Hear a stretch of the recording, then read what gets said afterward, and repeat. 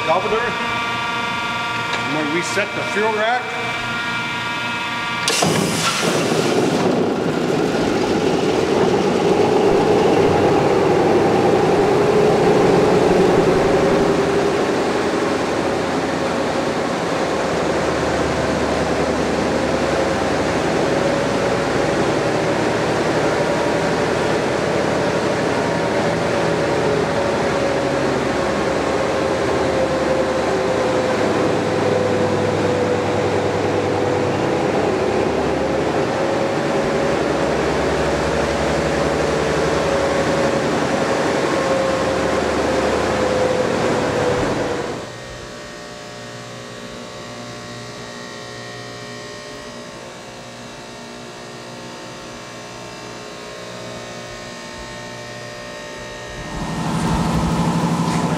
Jack the water pump on, the cooling tower, and I'm going to pre-lube the engine.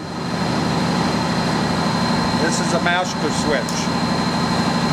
Without that switch on, the engine will not start. These engines are all air start. There's no batteries. It's all done with air because we keep 250 psi of pressure and a lot of big air tanks in the basement. So.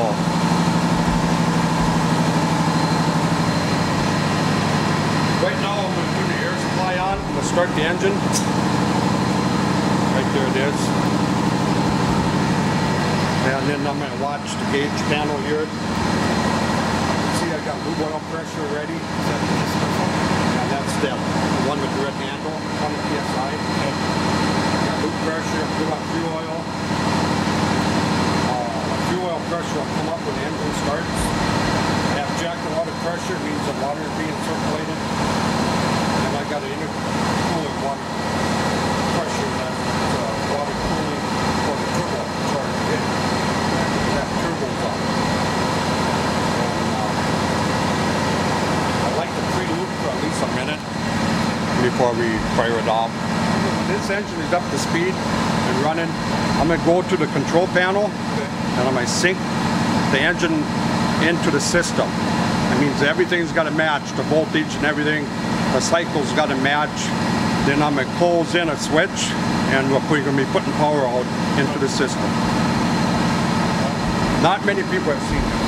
Right now I'm going to set the governor so the engine don't take off real fast. And it's a matter of setting the governor right here. This is my control for starting. This is my fuel oil button and my air start valve. I pull these two buttons up,